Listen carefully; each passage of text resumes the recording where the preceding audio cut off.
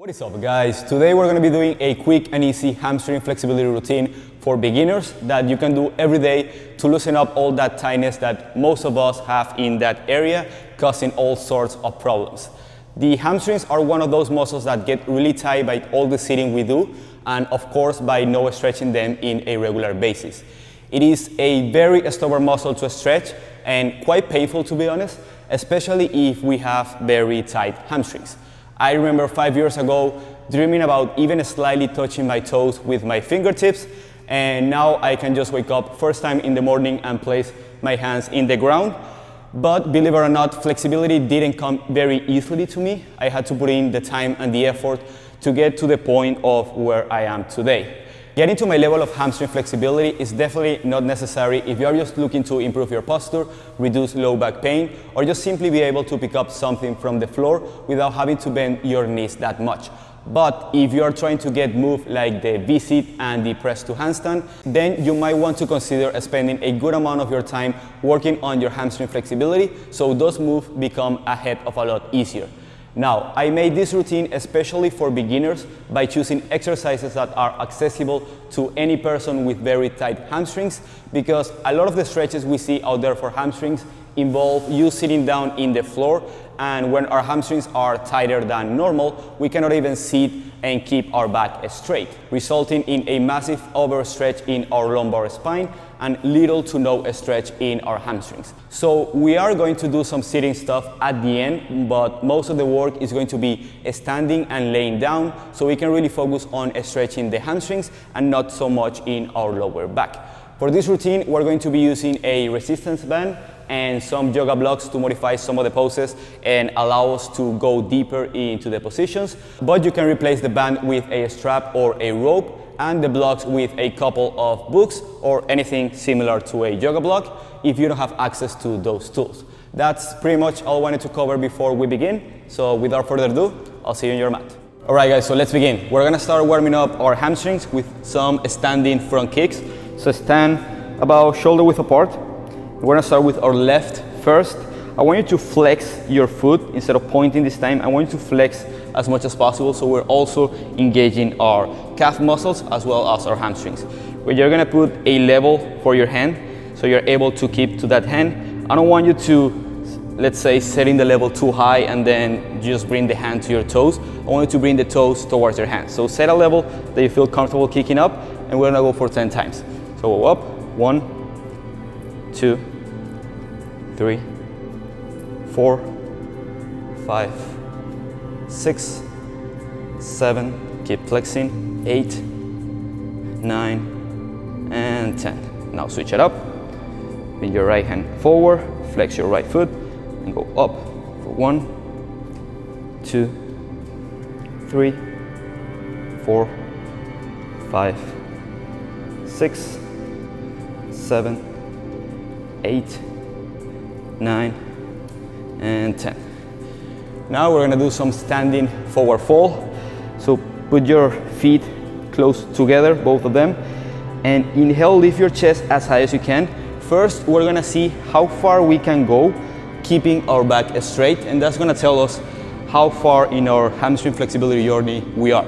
So if you start coming here and you can get to 90 degrees, that means that you have really tight hamstrings, and well, that's why this routine is for. But if you can get to 90 and beyond, that means that you have pretty flexible hamstrings. So we're gonna go just forward and back just for 5 times to start warming up into the hamstrings a little more, keeping our back flat the entire time. So 1, 2, 3,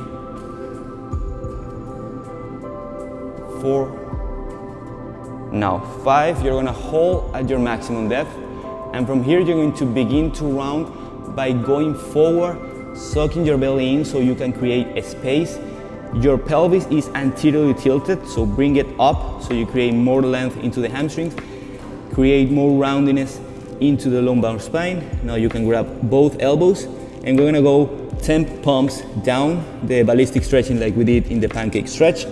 So go forward for 10, 9, 8, 7, 6, 5, 4, 3, 2, 1, 2, 3, 4, 5, 6, 7, 8, 9, and 10. Now we're gonna do some standing forward fold. So put your feet close together, both of them, and inhale, lift your chest as high as you can. First, we're gonna see how far we can go, keeping our back straight.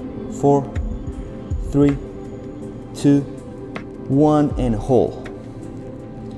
You can keep a slightly bend in your knees if your hamstrings are really tight and you have any knee pain. There's nothing wrong with bending slightly your knees, but if you can keep them straight, go ahead and do so. Inhale, lift your chest a little higher. Exhale, fall a little deeper. If you can get your hands to the floor, feel free to do so, or if you want to put some blocks or something right here to help you relax into the stretch, even better. We're gonna be holding here for about 30 more seconds. So try to relax your neck. And remember to breathe.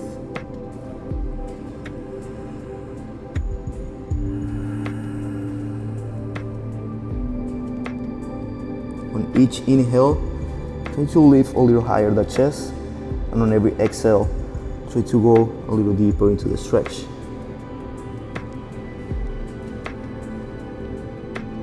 Slowly come back up. Now you're gonna bring the left foot in front of you, like about 3 or 4 inches distance apart. Back foot is gonna be 45 degrees facing to the right. And we're gonna do the same thing. We're gonna go forward 5 times, as far as you can go. Really focusing now on the left hamstring. This one is much more intense than the previous one, just because we're focusing only on one hamstring. Let's go for 5 more. 5, 4, 3, 2, now 1. Hold and do the same thing. Begin to round, create extension through the chest, stock your belly so you can create a space. For this one, you might need the blocks for balance, so grab your couple blocks or books or anything that can help you place your hands so you can relax into the stretch.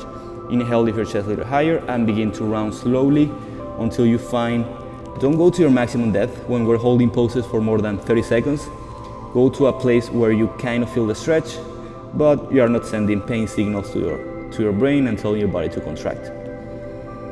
Once you find that depth, you can begin to relax the head, begin to relax the lumbar spine. Always trying to round forward instead of rounding back and compressing our lumbar spine.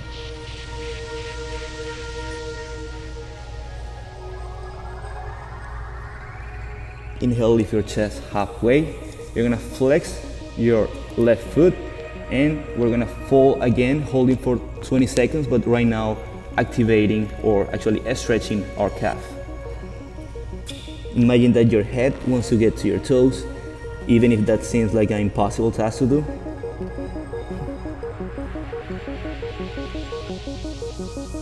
And relax. Bring the foot back up, then bring the right foot in front of you. Left foot is 45 degrees facing outward. We're gonna go forward 5 times with your back flat for 5, 4, 3.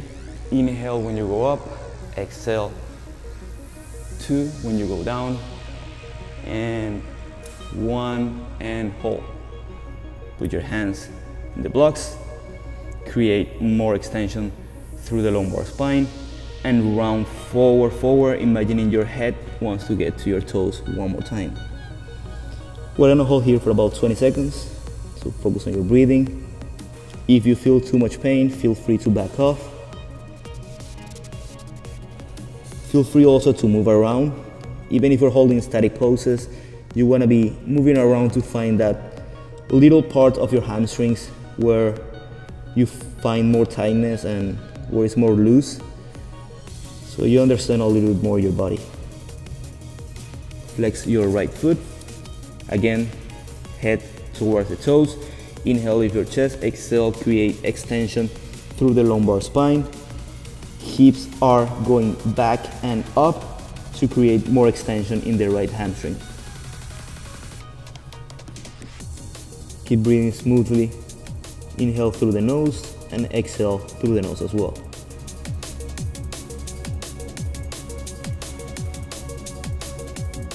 Inhale, lift your chest halfway, plant your foot, remove the blocks.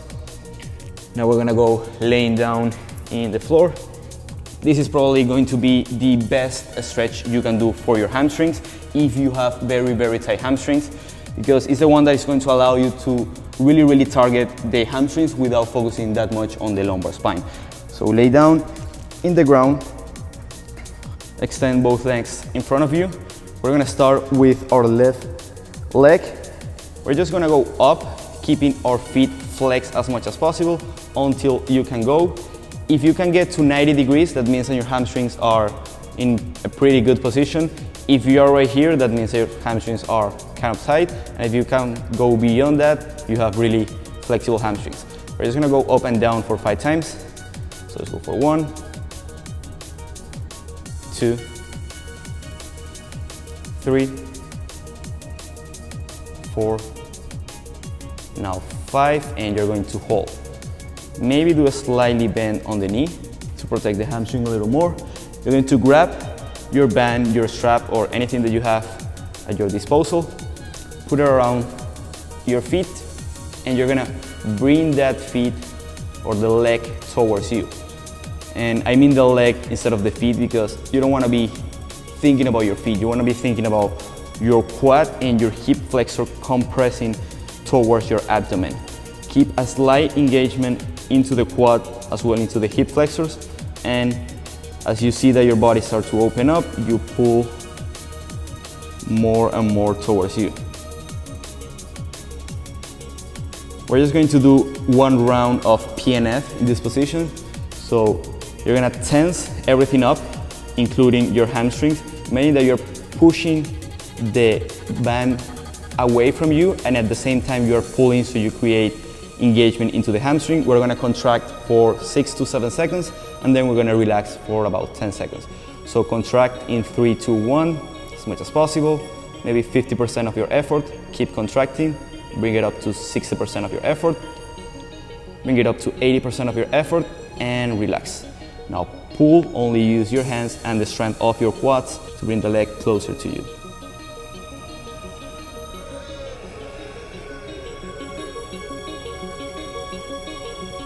Hold here for about 10 more seconds. Again, move around, find where the tightness is.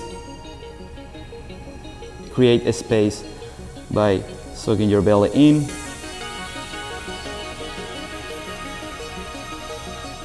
And set it down. Relax the leg, put the band away. We're gonna do the same thing with our right leg. So flex our right foot, bring it up for 1, 2, 3, 4, 5, and hold. Grab your band, strap, rope, whatever you have, put it around your feet, and bring it closer to you. Again, slight engagement into the quad, as well into the hip flexors. On every exhale, try to pull your leg closer and closer to you.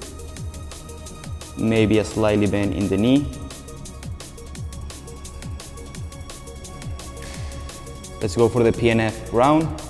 So we're gonna tense for again 6 to 7 seconds, pushing with your feet the band towards the ceiling and towards the ground. So up and down. We're gonna contract in 3, 2, 1, go. 50% of your maximum effort. 70%. Last 2 seconds, 80% of your maximum effort, and release, bring it closer to you.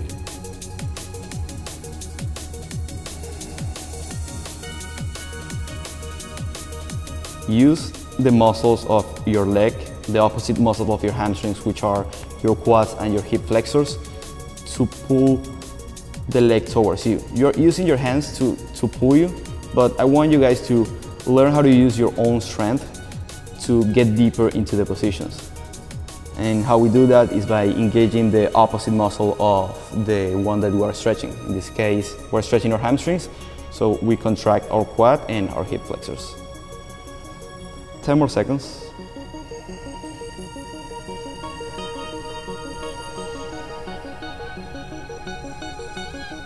And release.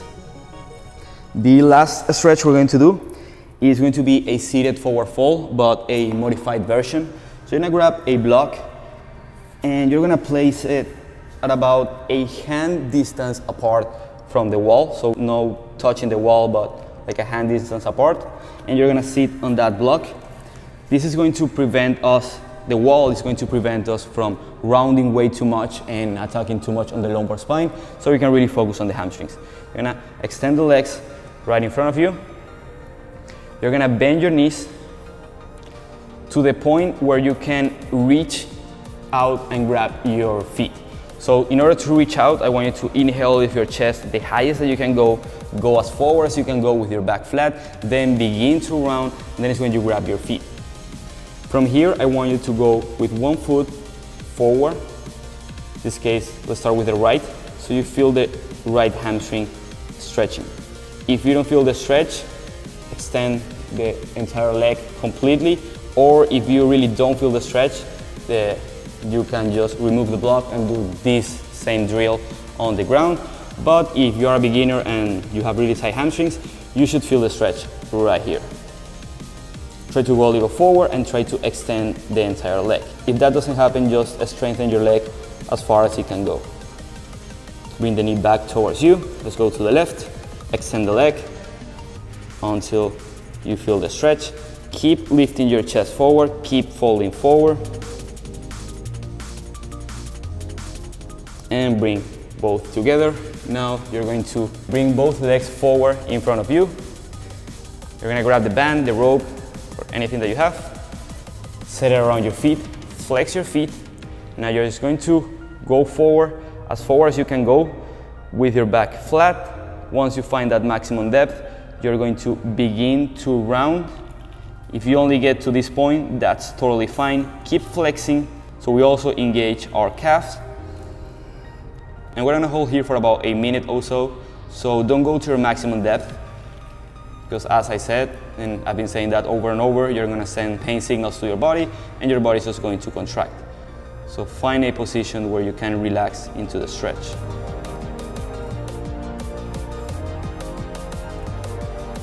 Try to relax your head.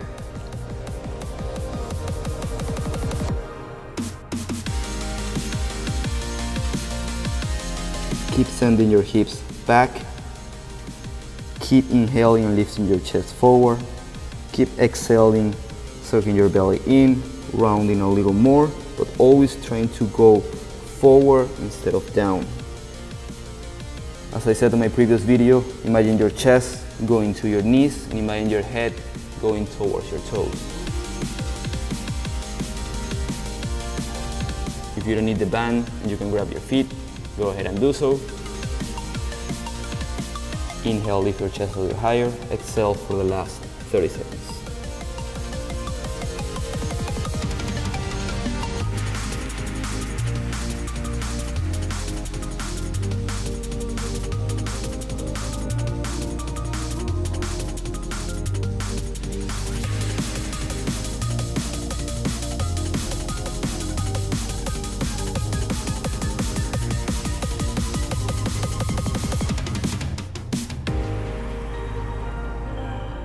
Inhale, lift your chest, and slowly come back up.